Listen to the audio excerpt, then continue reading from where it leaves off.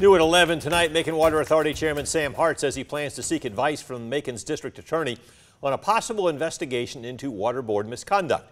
Hart says he received a formal complaint from one board member that 4 unnamed members may be operating out of the scope of MWA bylaws.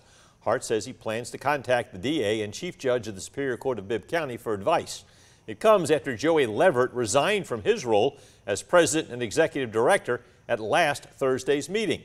At tonight's meeting, the board also named former Georgia Power executive Ron Shipman as a candidate for interim executive director.